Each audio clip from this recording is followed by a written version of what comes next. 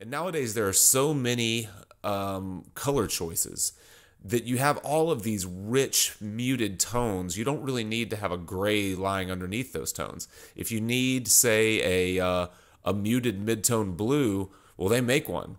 And if you don't want to use a pre-mixed one, you can take a blue and dip it into a little bit of orange and kind of and mute it down in a much cleaner way than just laying a gray wash under it and then laying a blue on top of it. It's always going to look a little murky that way.